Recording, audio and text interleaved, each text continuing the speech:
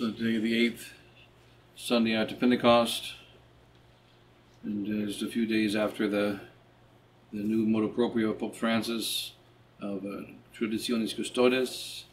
And the epistle for this 8th Sunday after Pentecost is going to be here in Hartford. The epistle for this 8th Sunday of Pentecost taken from St. Paul's letter to the Romans, chapter 8. Brethren, we are debtors not to the flesh, to live according to the flesh. For if you live according to the flesh, you shall die. But if by the Spirit you mortify the deeds of the flesh, you shall live. For whosoever are led by the Spirit of God, they are the sons of God. For you have not received the spirit of bondage again in fear, but you have received the spirit of adoption of sons, whereby we cry, Abba, Father.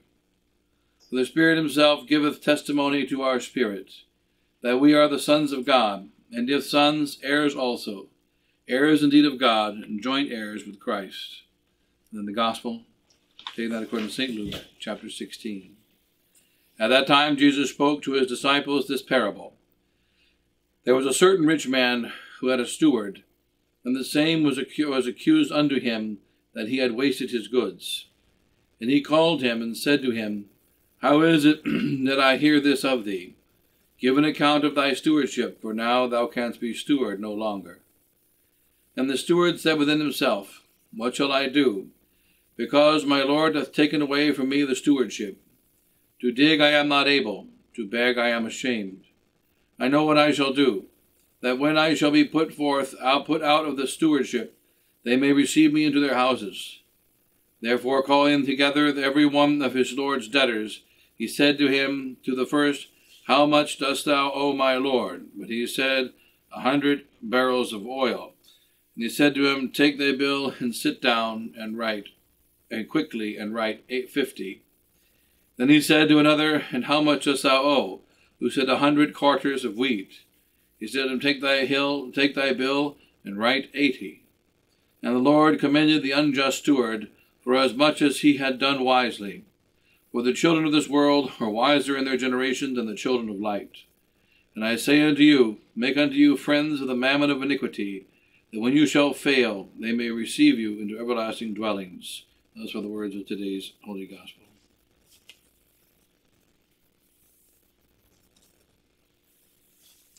Son and the Father, and the Holy Ghost, amen. So on July the 16th, 3 days ago, which is a long time by today's standards, Pope Francis issued his new Motu Proprio, Traditionis Custodes, the guards of tradition. Well named, we mentioned the last 2 days, because it is the Pope's wish to be a guard of tradition in such a way that tradition is locked up forever in the dungeon, in the prison, and under the guard of the modernist church, so that it cannot get out, so that it cannot do good for souls, so that it is completely crushed and destroyed. So it is a well-named Motu Proprio, the guards of tradition, Traditionis Custodes, and one of the principal guards of tradition is Pope Francis, but he is following in line the previous guard before him, Pope Benedict, and following in line the previous guard before him, Pope John Paul II, following in line the previous guard before him, Pope Paul VI, who all of them did their absolute best to take tradition and destroy it, and make sure that it is dead in our Holy Church. They have failed in their mission, though they have done great evil down the last more than 50 years, 60 years almost. But nonetheless, Pope Francis is not making a radical break. Pope Francis is not doing something shocking and scandalous. He is simply putting into practice what was written down by Pope John Paul II in 1984, 37 years ago, in Quatuor ad Incanos, where he said this Latin Mass can only be allowed to those who in writing accept Novus Ordo completely and who accept Vatican II completely, and this Mass is only tolerated according to the whims of the bishop and cannot be said in parochial churches and should not be used for weddings or funerals or baptisms, but only for celebrations for those who are personally attached to the more ancient form of the liturgy in order to help bring them into full ecclesial communion. And that was what was said in 1984, on October 22nd, 1984, 37 years ago in Quattro Vaticanos, and the reason for that decree of that year by Pope John Paul II. And now we find that in 2021, there isn't one part of the document with its 8 articles which is in any way contrary or against the mind of John Paul II. And yet there are many souls in the church today who are saying, well, Pope Francis is doing a radical thing. Pope Francis is doing something absolutely terrible and radical that Pope Benedict would never have done, and that he is not following the mind of the previous popes. And this is in fact completely false. Also, many people throughout the world have been looking to the Society of St. Pius X, which is supposed to be the beacon of truth and the beacon of the faith in our times.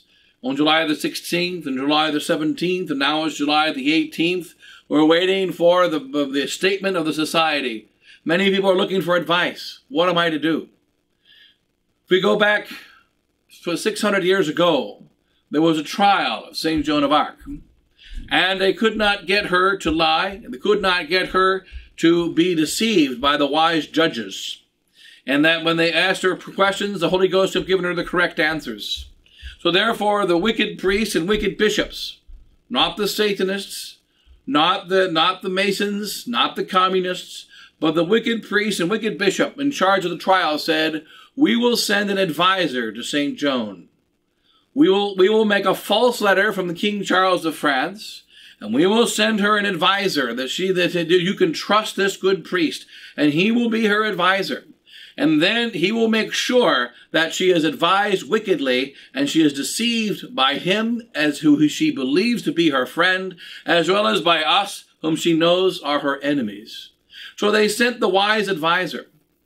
And there's a very good explanation of this advisor, well done, in the 1927 movie, The Passion of St. Joan of Arc, in which the wise advisor is there standing next to Joan, and she is asked a difficult question. And many other priests in the crowd say, don't answer the question. It's a dangerous question to answer.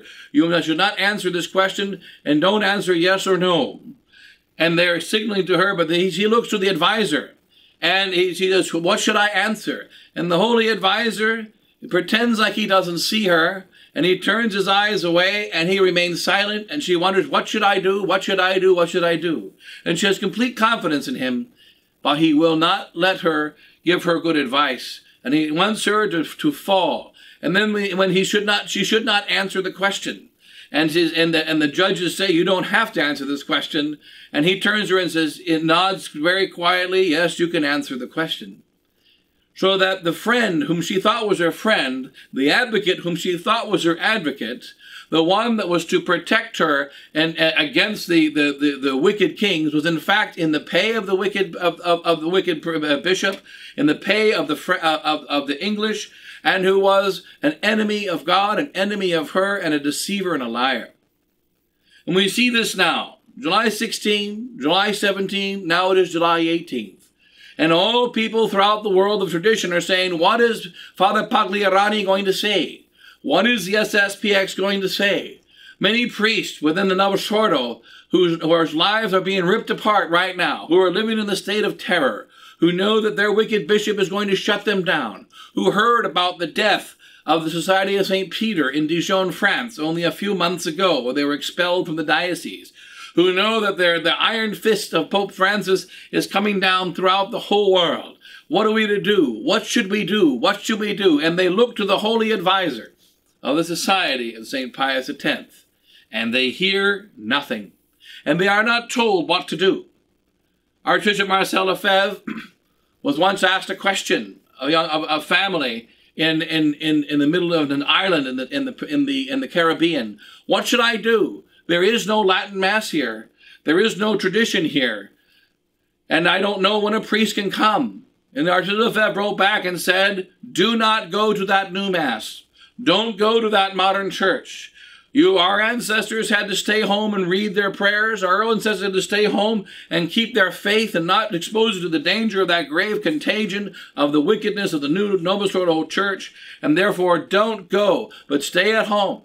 She told them what to do. And when priests would come to the Society of St. Pius X many years ago, they would come to us and say, what should I do? What should I do? You should stop celebrating the new Mass.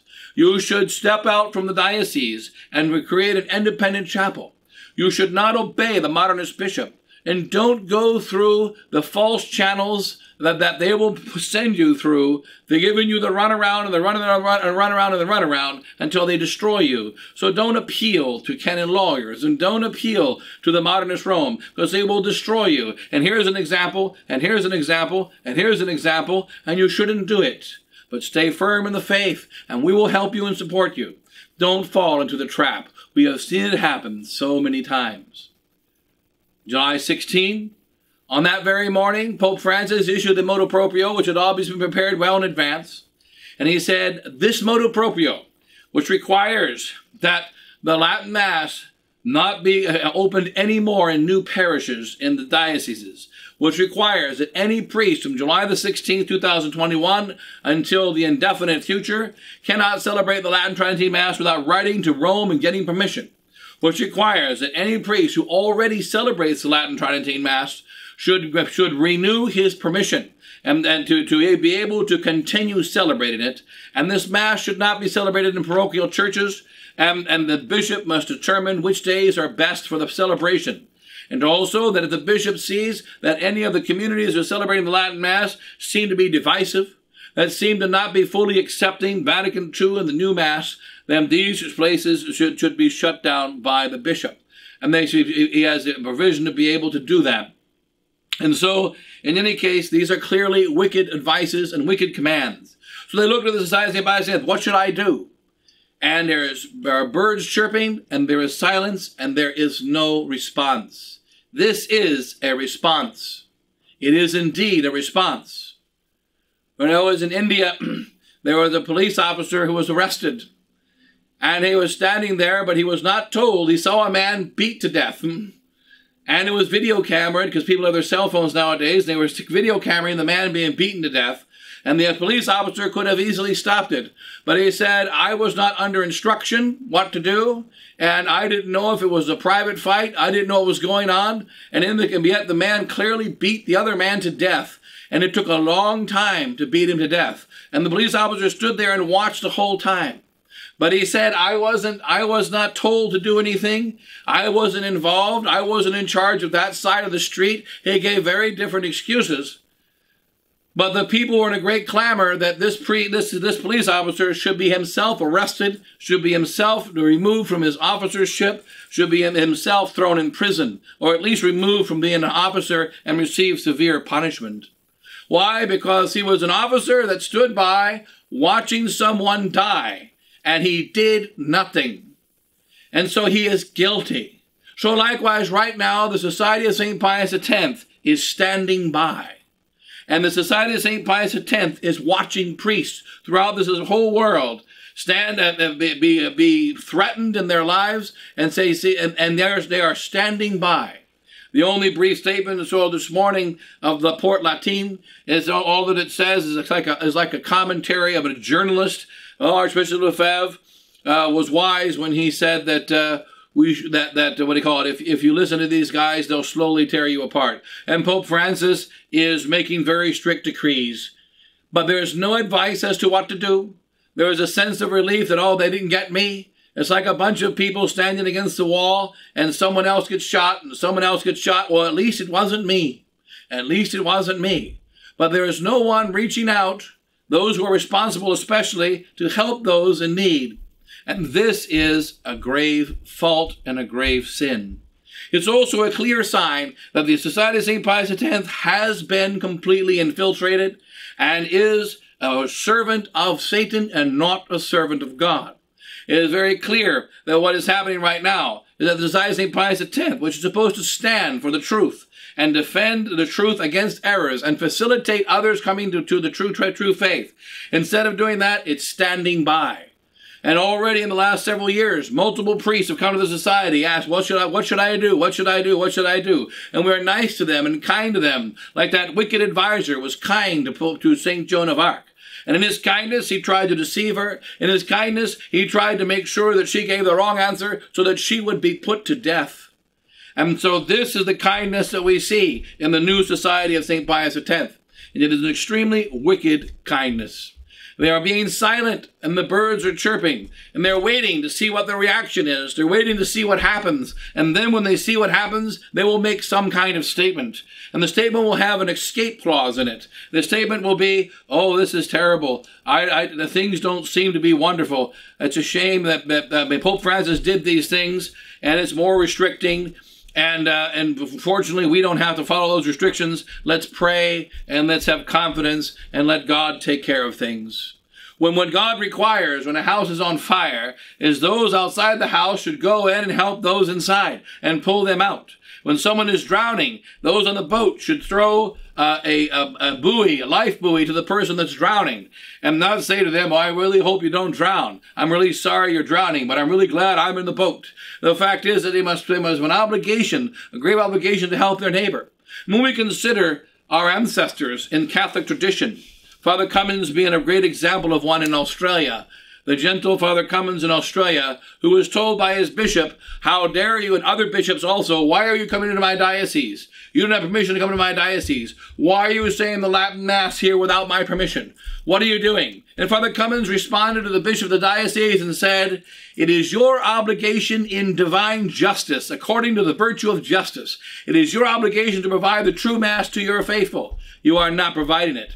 It's your obligation to teach them the true faith and provide them the true sacraments. You are not teaching the true faith. You are not providing the true sacraments. And these people need the true faith. They need the true sacraments. They need the true Mass. And you are not giving it to them. You are not fulfilling your obligation of justice. Therefore, I, as a priest of God, am obliged under pain of sin, sub gravi, he said. I am obliged under pain of sin, as an obligation of charity, to provide what you are not providing by the obligation of justice. When you fulfill your obligation of charity, of justice, my obligation of charity will be relieved, and I will go back to my duties in my home place. But until you fulfill your duties in the obligation of justice, I must fulfill my duties of the obligation of charity, for the church is on fire and souls are in need. The souls not only in Connecticut are in need, the souls in Dijon, France are in need. And the souls in Dijon, France have been abandoned because the bishop said, you don't need your Latin Mass anymore. You don't need your Fraternity of St. Peter anymore. And so they shut down and they leave. And by doing this, they abandon the flock. And they are disobeying the law of God. But why are they doing it? Because they are following a false principle of a false obedience. And they believe that obedience is more important than the faith. When the faith is far superior to obedience, and obedience is only obedience when it is in line with the faith. So we have this Motu Proprio of a few days ago, and priests throughout the world are afraid. What am I to do? What am I to do? And what is happening? They are not being assisted by the public Society of St. Pius X. And this indicates that what the purpose of the SSPX is to be for those that can escape on their own, for those that maybe can find a place to rest and say, I will come to the society. And those who go to the society, they will be brought into a corral, like the example given by actually Taylor Marshall, that there's going to be a corral, and that they're going to gather all the animals and gather all the cattle and drive them into a corral. Once they're in the corral, what are they going to do? Well, then they're going to run them down the sheep chute, then they're going to shear them, then they're going to slaughter them, then they're going to lock them up inside the corral. And what is the corral? It is very likely that one of the corrals intended by modernist Rome is called the Society of St. Pius X. And that some people will start going to Society of St. Pius X masses now that were not going before. Well, at least there's one in my diocese, but they're not expanding in the same way that they're supposed to be expanding. They're not answering the call of the faithful as they're supposed to be answering the call of the faithful, and they're not assisting the priests in need as they're supposed to assist the priests in need, and they're not saying publicly and clearly the truth. What should be a statement from Father Pagliarani right now? He should be stating very clearly that this document, this Motu Proprio, is evil. This Motu Proprio is, in fact, the full implementation of the previous decrees of Ad Quattro Reganos, Summorum Pontificum, and it is a full implementation of it, of that decree. And that decree, the first decree was evil, the second decree is evil, and so now the third decree is evil. And that we cannot go along with any one of these three decrees because they make the Latin Mass and the true faith dependent and hinging upon the whim of a human superior. Whereas God's law is not under the whim of a human superior.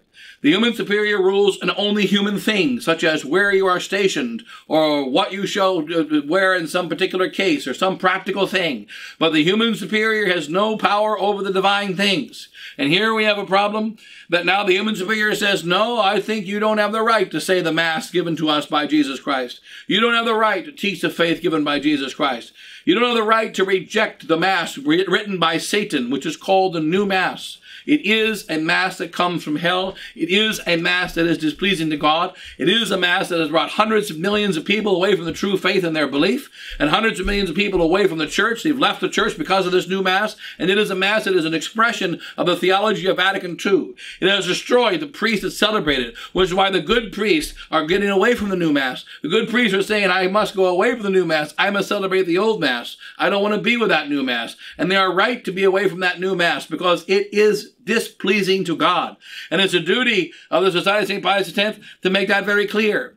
So that when the priest comes and says, well, I'm saying the new Mass and the old Mass, of course you should continue to say the old Mass. Of course you should say the old Mass not only more, you should say the old Mass exclusively. And now we have yet another document from the Pope, which repeats the decrees of Quattro Ordiganos, the decrees of Summorum Pontificum, and the Society says, well, it looks like, in the La Porte Latine, they say, which is one of the Society French websites, it's St. Pius X French websites, says, well, it looks like they're no longer the extraordinary form. Now the only unique form is the new Mass.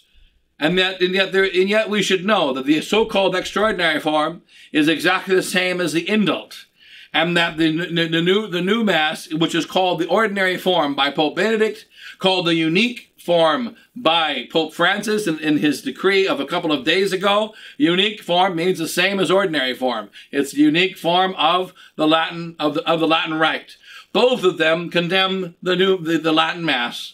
This should be made clear by the Society of Priests that extraordinary means not to be used except when the ordinary is not available. Just like indult means can only be used for those circumstances where the ordinary form cannot be used. And now unique means exactly the same thing. And we say, oh, they've changed the term. Now they've changed. They haven't changed anything. So they say they've changed where they have not changed. and then they don't give correct advice to the priest. And so Summorum Pontificum, or rather this document, Quattro Ordiganos, the Motu Proprio, the Traditionis Custodes, why isn't it that since it is the same doctrine, it is the same doctrine of Traditionis Custodes that was in Summorum Pontificum. In 2007, Summorum Pontificum came out in July of 2007. Bishop Vallée commanded that we priests of the Society should sing the Te Deum in gratitude. And myself and many other priests throughout the Society, that Sunday after July the 7th, condemned Summorum Pontificum and said that this is an evil document, not a good one, and we refused to sing the Te Deum, to have a hymn of praise for a wicked document which says that, and that's Summorum Pontificum. Summorum Pontificum is essentially the same doctrine that is contained in the Motu Proprio Traditionis Custodes. The only difference are some of the practical directives that were in Summorum Pontificum are not exactly the same as practical directives of Traditionis Custodes, but the principles are exactly the same. And they are like, you can compare it to like the Sedevacantists. Some Sedevacantists say that I don't say he's not the Pope. For me, he's not the Pope. And others say he definitely isn't the Pope. And some say, I'm not sure if he's the Pope, but I'm not going to treat him as Pope, which means they're all three the same. They don't accept him as Pope. But amongst themselves, they fight. Amongst themselves, they say we are not the same, but they are the same. Just like 1,700 years ago, the Arians said, I believe that Jesus Christ is not God, but he's very God-like. And others said, he's not God, but he's just an ordinary man. And they fought against each other. So likewise, Quattro Ordiganos, Summorum Pontificum, and the Motu Proprio Traditionis Custodes of a few days ago, they are just like Arians fighting about how much man Jesus Christ is. How much non-Pope the Pope is. And yet they all essentially agree on the same thing, which is that you have no right to celebrate the Latin Tridentine Mass without the express permission of the bishop and the Pope, and that the allowance of this Mass is only by the extraordinary toleration of Pope Benedict and Sumorum Pontificum, the indult toleration of Pope John Paul II in Quattro Reganos and Ecclesia de Afflicta, the one that comes in between in 1988, and that there is no right to celebrate this Mass because you're a priest, no right to celebrate this Mass because it's the immemorial Mass of our Holy Church, no right to celebrate it because of the decree, quo primum, that was made by St. Pius V in 1570, and all he did was ratify in that decree. It was already the right of all priests. He simply put it in writing. It was already their immemorial right. But he put it down in writing in 1570 in quo primum. And they say, well, quo primum still does not stand. No quo primum according to Quattro Reganos. No quo primum according to Ecclesia de Afflicta. No quo primum according to Sumorum Pontificum. And guess what? No quo primum according to Traditionis Custodes. Permission only from the superior because he's in a good mood today in all four documents. What's the difference? And now the Pope simply gives new practical conditions. And if the practical conditions are the only problem, here is the theological moral problem of those priests of the indult communities and the new society of St. Pius stand on the sidelines. And that is, since we accepted by Ecclesia de Afflicta in 88, since we accepted by Sumorum Pontificum, and we accepted the Quattro Reganos before that, that the Pope is given permission, and we can celebrate Mass because of the Pope's permission. Since that's the reason we can celebrate the Mass, if the Pope removes the permission, then I must stop celebrating the Mass. But if we don't celebrate the Mass because of the Pope's permission, when the Pope removes the permission, I continue to celebrate the Mass. If we reject the new Mass because it's evil, we continue to reject it when the Pope says it's good. And if we accept, but in the case of these four documents, they all are four essentially, substantially the same. The only difference is minor details as to the implementation of the indult, of the allowance of the extraordinary, or the form that is not unique, which is called the Latin Tridentine Mass by these modernists. And yet, Taylor Marshall unfortunately says mistakenly, this is the most radical document, the most radical move on the Pope Francis's papacy. It is not radical at all. It is 100% in conformity with the previous popes, 100% in conformity with the will of Benedict XVI. Remember, Benedict XVI said in Sumorum Pontificum, this is an experiment of 3 years. And after 3 years, let the bishops send in their thoughts to me, and I will reevaluate whether or not I will continue to put into practice this bull, this decree, this Motu Proprio. Well, the 3 years became 13 years. And in 2020, and the Pope Francis said, in 2020, the will of Pope Benedict was finally fulfilled. It took 13 years before they finally sent their letters in, and the bishops throughout the world expressed a great concern at the negativity, the disunity, and the problems caused by an excessive opening of this old Mass of those who like the former type of liturgical service. So we must therefore, I'm very concerned about this, says Pope Francis, and therefore I will decree and command to take immediately effect on this July 16th the following 8 decrees. And so he made them all take effect immediately. This Sunday, for instance, one interesting thing to note in various chapels throughout the world, part of the decree is that the epistle and the gospel, whenever the Latin Mass is celebrated, must be done in the vernacular language. There must be a proclamation of the epistle and gospel in Latin in the vernacular. So it'll be interesting to see in those churches where the Latin Mass is still being allowed. Because between July 16th and today, 1 or 2 bishops, a few bishops throughout the world said, I'm going to still allow the Latin Mass in my diocese. 1 or 2 of the conservative bishops said that. Well, what kind of Mass do they say today? On this Sunday, the 8th Sunday after Pentecost, are they doing the epistle in English or are they doing the epistle in Latin? Are they doing the gospel in English or are they doing the gospel in Latin? Because if they are taking seriously the decree of Pope Francis, they are obliged by their own principles, under pain of sin, to say the epistle in English and to say the gospel in English. They themselves say, including the bishops, we are allowing you to say this Latin Mass because the Pope said we can do it in Sumorum Pontificum. Well, now the Pope has made more restrictions. Therefore, the bishop has no right to complain. Now, what about those people in the dioceses where their Mass is going to be taken away, who are on their journey towards the faith and towards tradition, and now their Mass is going to be taken away, and their Mass is already being changed? Well, can I go to a Mass where they read the epistle in English? Can I go to a Mass to read the Gospel in English? This is contrary to tradition, but is it a mortal sin? And unfortunately, the Society of St. Pius X, for many years, in fact, more than 30 years in France, and in some other places, in many chapels, has been reading the epistle and gospel in English the whole time, because that was one of the changes made in the 1960s. And in some of the chapels that came to tradition and joined the SSPX, they continued to say the epistle and the gospel in English. And Archbishop Lefebvre left it alone. He didn't force them to say it in Latin. And so, in some chapels, they say the epistle in English and the Latin and the gospel in English. When I was in France in 2008, and we had the Lourdes Mass with the 25,000 people of the Society of St. Pius X, and I was there with the Indian delegation. And there were 25,000 of us in Lourdes in France. And in that Mass, there was a solemn high Mass, and there was an American deacon. So it was the future Father Thiemann. He was a Reverend Mr. Thiemann at the time.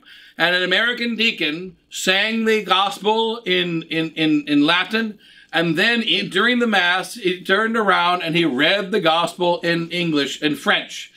An American reading the French gospel in France before 20,000 French who don't like American accents. Absolute stupidity. But the American turned around and read the epistle and read the gospel in French, which is not what we do in the Latin Tridentine Mass. But Bishop Flay had it done then, and that it's continuing to be done now. And now it is interesting that Pope Francis is going to make it a point. He wants you, the devil, remember, one of our parishioners used to say very often, the devil does not require you to genuflect before him. He does not require you to lay prostrate before him. If you just nod your head, it is enough. And all they want us to do is nod the head to Satan, nod the head to his demands, but then there'll be another demand and another demand. It isn't a mortal sin to read the epistle in French. It isn't a mortal sin to read the gospel in French. But it should not be done. And furthermore, when this decree is being made, as it was made by Pope Francis a few days ago, it must not be done. Because it is by doing this epistle and by doing the gospel in English or in French, what it is doing is I accept that the Pope has the authority to tell me that I can celebrate this Mass, which is a lie. God gave me that authority. I accept that the Pope can tell me that I can violate the rubrics of this Mass laid down by our ancestors and by the legitimate decrees of the Holy Fathers. And that is also a lie. And so the most important thing is, by saying the epistle in English and by saying the gospel in English, they are admitting by their actions, the only reason I am doing this is because the Pope is telling me to do it, and that by doing it, I accept implicitly the new Mass, and I accept implicitly Vatican II, and I renew my acceptance of the new Mass in Vatican II. Just like when a young man becomes a subdeacon, he does not say, I take a vow of chastity. He does not say, I take a vow never to marry for the rest of my life. All he does is take one symbolic step forward, and when he makes that step, the step implicitly includes the vow. It includes it by the custom. It includes it by the rule of the church. He doesn't say, I do. He doesn't say, I accept. He simply makes one symbolic step. And in that symbolic step is truly, irrevocably, and implicitly contained the acceptance of the vow of perpetual chastity and perpetual celibacy. So likewise, any priest who on this Sunday says the epistle in English and says the gospel in English is implicitly and correct and truly accepting the legitimacy of the wicked decree of the guards of tradition, Traditionis Custodes of July 16, 2021. And therefore, the priests throughout the world should absolutely refuse it. Furthermore, as we mentioned the last 2 days, make sure that any priest who is celebrating the Latin Tridentine Mass, what is the advice SSPX should be given right now? Father Pagliarani should say, this is a tragic decree. But it is not that tragic. In fact, it's a blessing because it is making explicitly open what is already the wickedness already contained in Summorum Pontificum. already contained in the Indo of Ecclesia Dei Inflicta, which so many people were happy about. But what happened to the Ecclesia Dei Commission? It was started in 88 to protect tradition. It was closed down in 2019. It's dead now. What happened to Summorum Pontificum? It was opened up to deceive souls, and it deceived them, and it will one day be closed down. Well, that day was July 16, 2021. What about the allowances of July 16, 2021? They will also be removed. They will also be eradicated, so that there is a killing of bit by bit of those souls who want to come back to tradition. It is a deliberate intention and a deliberate process and a deliberate, organized, structured way of destroying the Catholic faith. You go back 800 years, and what did Pope Innocent III say? Organized, ordered destruction is called Satanism. He said witchcraft is defined as the ordered destruction of all order. And where you see destruction, it may be an accident. It may be someone in a bad mood, but it is not Satanism. But when you see an ordered, a structured destruction of order, that means the satanic is present. And what we are seeing here is an ordered destruction of order.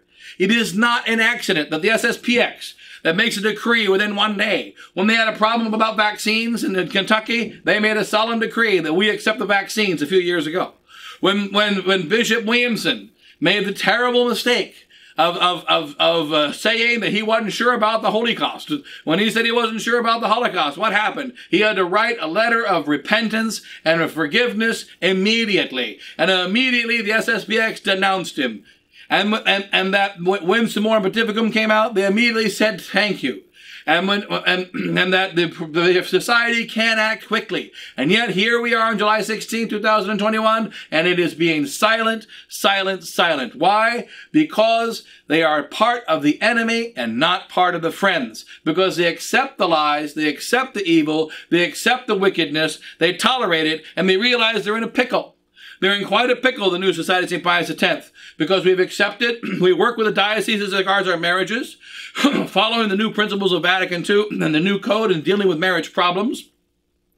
Accept graciously the confession allowance by Pope Francis, continually working and meeting with the modernists in Rome, being in indult chapels in certain places throughout the world, and being friends with the conservative communities and having a nice relationship with Pope Francis, whose Bishop Fillet said loves the underdog.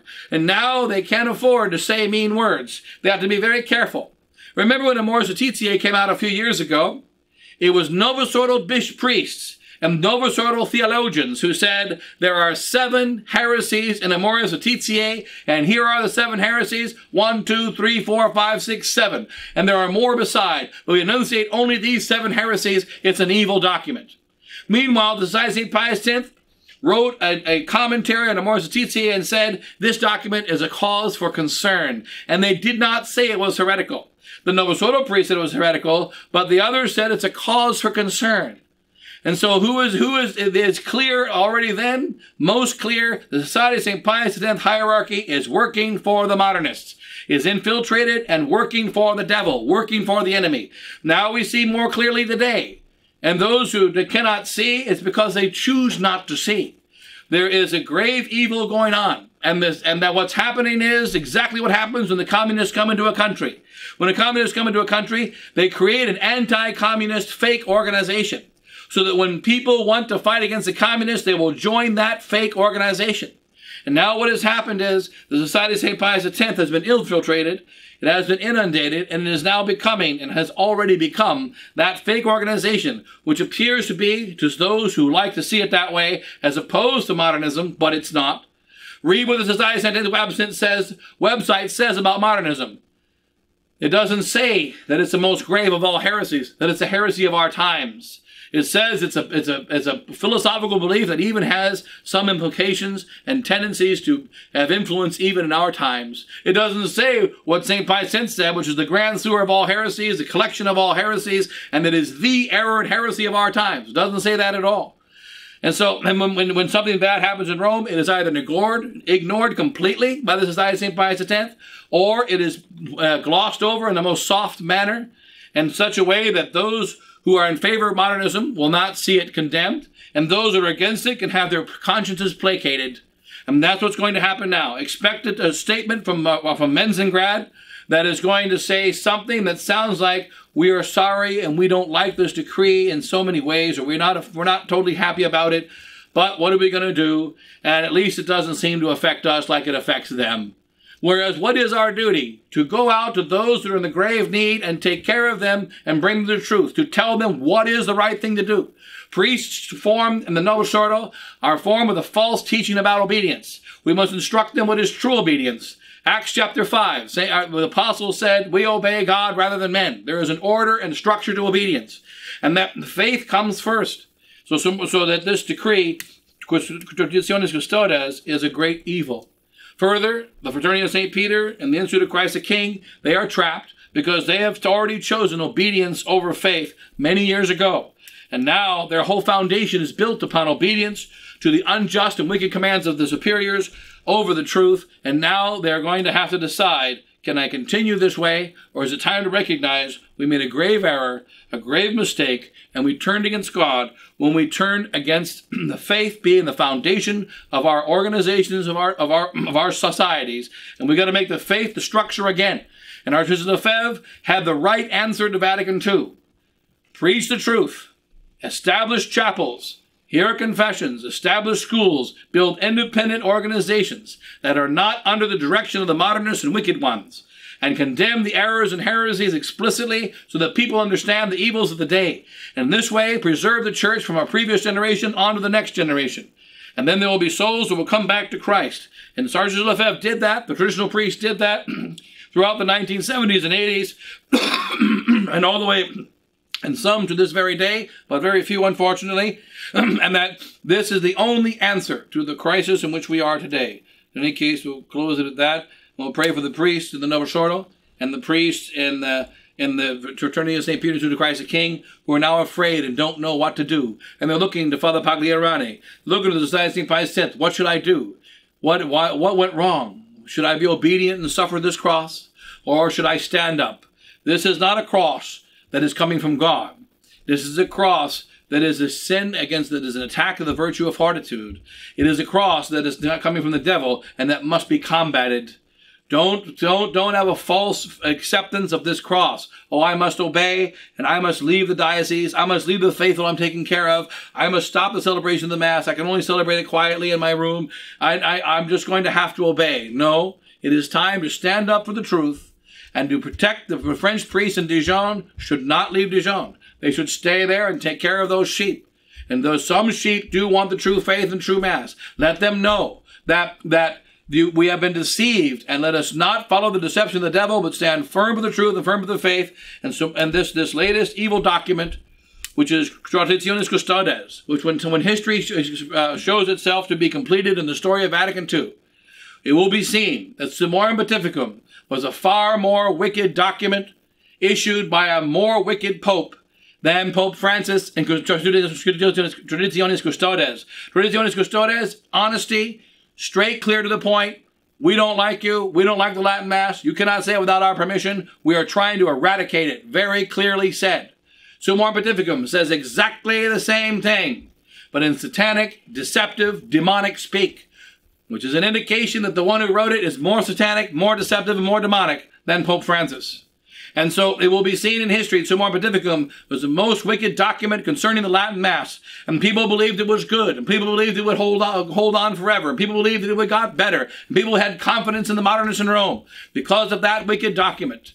But that wicked document is followed by Traditionis Custodes, which is the natural and only conclusion of Summorum Pontificum. There was no other possibility. There is no other possibility. So we shouldn't be upset at Pope Francis. We shouldn't be upset at Traditionis Custodes. We shouldn't think of it as a great scandal and a great shock. It is simply the natural implementation of the logical progression of all of the previous documents concerning the Latin Mass that have come out from Rome. And it's simply the next step in that degradation and destruction of our church. And they will not succeed in their attempt to destroy the church, but it's just the next logical step. Because of that, God bless you all. In the name of the Father, and the Son, and the Holy Ghost. Amen.